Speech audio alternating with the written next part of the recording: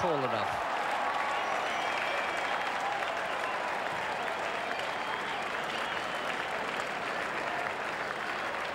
Pretty good effort to get it into his hands. He's a gutsy little cricketer. He wasn't going to let that get out of his grasp. But I think he might have to go for a few running repairs. The fact that he actually toppled over the boundary makes it a 6, but I've never ever seen that before. I've seen guys catch them with their back up against the fence but not go over the top of the fence. Actually, he's a bit unlucky because that's the gate, and it would seem that the gate, well, was it locked or not? No, I think it probably wasn't. No, it wasn't locked. In fact, if it had been locked, he might have stayed inside the ground. Oh, I don't know. No, he's